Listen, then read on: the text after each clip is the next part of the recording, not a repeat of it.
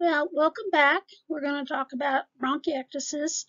We mentioned this with the patients who have CF, so now we're going to talk a little bit about these guys. Basically, bronchiectasis is a lot of things that occur: airway epithelial and ciliary dysfunction, mucus hypersecretion, chronic infections. And I'll tell you what, these infections are what causes a lot of the bronchiectasis, so we run into problems with that. We also see inflammation that results in permanent airway injury and dilation, and then bronchitic airways that are poor in airway clearance. And basically, as a result of that, everything seems to get worse, okay? And some people call this the vicious cycle because all this seems to do is go round and round and round, unfortunately, and we see a lot of problems with it. It's an acquired disorder, okay, characterized by chronic dilation and distortion of one or more bronchi. And so you can see it's a little bit high there. And as a result of extensive inflammation, destruction of the bronchial walls. You can either have it in one lung or both lungs. And the smaller bronchi with less supporting cartilage are really the ones that are affected. Basically, if you remember, the further out you get, the less support there is, easier it is to destroy the lungs at that particular point. There's three forms, and you'll see these: the varicose ones, the cylindrical ones, and cystic bronchiectasis too. And you can see this shows you a picture of the normal one, nice and smooth at that point. Cylindrical, a little bit larger in some of the areas. Varicose looks like varicose veins if you've ever seen them. And then cystic, as you can see, there are lots of airways, red light clusters with those. And if you look here, these are x-rays that show you A is your tubular, B is your varicose, and then C is the cystic at this particular point. So the changes, major pathological or structural changes, are again this chronic dilation, distortion, excessive foul-smelling sputum, okay, along with bronchospasm, hyperinflation. There's your ear trapping. That's why this is an obstructive disease. Unfortunately, it also leads to atelectasis. Atelectasis, we've talked a little bit about it in asthma and the CF, and now we're seeing it with the bronchiectasis. And then you're going to see consolidation and fibrosis in the outer airways, and then hemoptysis secondary to arterial erosion. And basically, most all the causes are bronchial obstruction and infection. In developed countries, CF is the common cause of bronchiectasis in children. And the prevalence of non-cystic fibrosis bronchiectasis is very low. If you look at it, only 4.2 per 100,000 young adults in the United States. And this is because we have better access to health care, and we're able to take care of these infections much, much better. So causes that are commonly classified: acquired, congenital, not good deal, immunodeficiency, abnormal secretion, and then if you notice, alpha-1 antitrypsin is in this one, and that is one of the causes of emphysema. So when we talk about these obstructive diseases and you think about them, they're not separate little diseases along a continuum. There's overlap with them.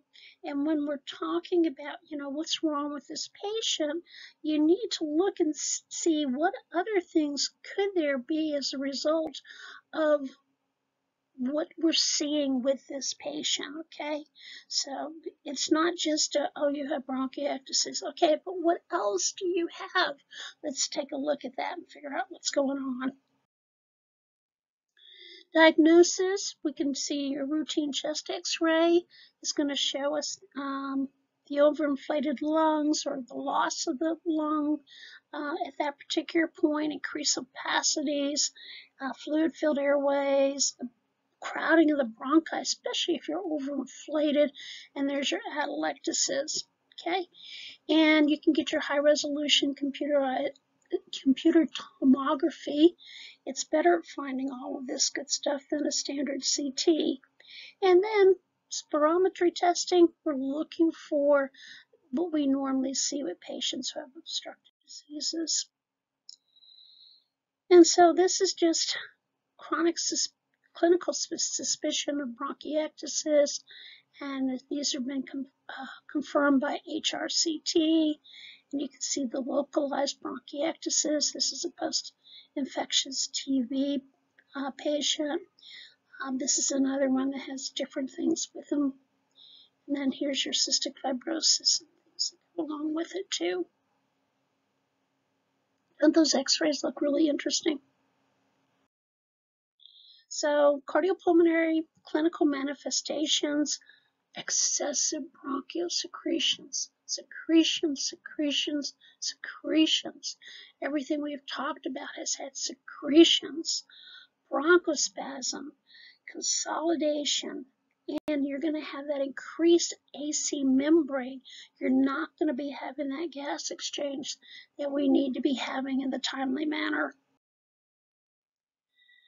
Clinical data, we can take and see what's going on with this. Do you have obstructive? Do you have restrictive? Is it both at this particular point? Just depending on what's going on. So we need to know how many secretions you have. We can look and see how much destruction has actually taken place. And then we can see that fibrosis and atelectasis that's associated with it also to tell us where you are in this continuum of obstructive and restrictive. Vital signs, you've only seen these once or twice before, I'm sure. Increased respiratory rate, increased heart rate, increased blood pressure. There's your accessory muscles. Remember, expiration should always be passive unless you're doing a PFT or for some reason having to exhale. We see that if you've been out there running a marathon. There's a lot of exhalation that's non-passive, but that's for a particular reason. And we can also see pursed lip breathing. There's your barrel chest. If you're obstructive, cyanosis, digital clubbing. Remember, digital clubbing comes from hypoxia. These guys with that increased AC membrane are going to be hypoxic because they can't get the gas to go across the membrane in the short amount of time you have for diffusion to take place. Peripheral edema, venous distension, increased JVD, pitting edema. There's the 4 categories of it. It depends on, how long it takes it to recover as to what category you're in. And an enlarged and tender liver, because everything has to go through the liver. So what are we also going to see? Cough, sputum, hemoptysis. Foul smelling, guys. If you look on here, foul smelling sputum, hallmark of bronchiectasis. Hallmark of bronchiectasis means if you smell that, if it's not an abscess, then we're looking at bronchiectasis, okay? Decreased tactile vocal fremitus if you're obstructed. Hyperresident, there's your diminished breath sounds, wheezes, crackles, everything that goes with obstruction. Restriction, of course, we have a lot of consolidation in those areas. There's the atelectasis. Now you have that increased tactile vocal fremitus, bronchial breath sounds. Remember when we talked about patients with CF, over areas of consolidation, over areas of atelectasis, we have that bronchial breath sounds, crackles, voice sounds, and dull percussion note. Remember, consolidation is dullness, okay?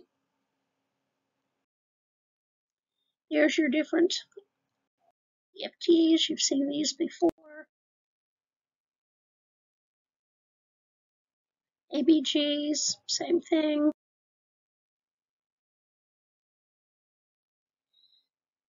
Abnormal lab test procedures. If you're hypoxic, what happens to your hemoglobin hematocrit levels? Remember, in order to transport oxygen, you gotta have something to carry it around. If I'm not able to get enough oxygen on what I have, Perhaps a few more red blood cells might help. Might be able to get it across and on those. The problem is, if we see polycythemia, remember polycythemia is very unhealthy. It causes clumping, it can cause clotting, and it puts a person in a very high risk of having a stroke or something else that's going to go with it. Because there's infections, remember these are caused by infections. You've got an increase in your white blood count, okay? Means that you have an infection, has to be treated. Sputum, look at all that good stuff. Strep, hemoptysis, pseudomonas, anaerobic organisms. There's your abscesses, okay? You got a combination of everything at this particular point. When we look at your chest x-ray, when it's obstructive, there we see everything's black with flat diaphragms. You can also see that long, narrow heart. Remember, with a patient who has COPD, especially with emphysema portion of it, the long, narrow heart, we can hear those heart sounds in the epigastric region. An enlarged heart, if they have cor pulmonale, and then a lot of consolidation, atelectasis, and tram tracks. If it's restrictive, beautiful white. Okay, why do I say that? Is because the more white, the less gas is being exchanged. It is not a good thing. Okay. So we may or may not know what's going on. We may or may not be able to treat it. We need to be able to do the best we can. We got to get a hold of the infections. We have to help with the secretions, obstructions, prevent complications. Look at all this good stuff. Antibiotics, bronchodilators, expectorants, chest physiotherapy, vaccinations. What's missing here? Patient cooperation, family cooperation. You can tell people you need to do this, this is what you need to do, but unless you get cooperation and buy-in from the patient and or the family, things aren't going to work. So some of the things, oxygen therapy, airway clearance, lung expansion, aerosolized medication, mechanical vent if we need to. Bronchiectasis, you want to stay away from it if you can.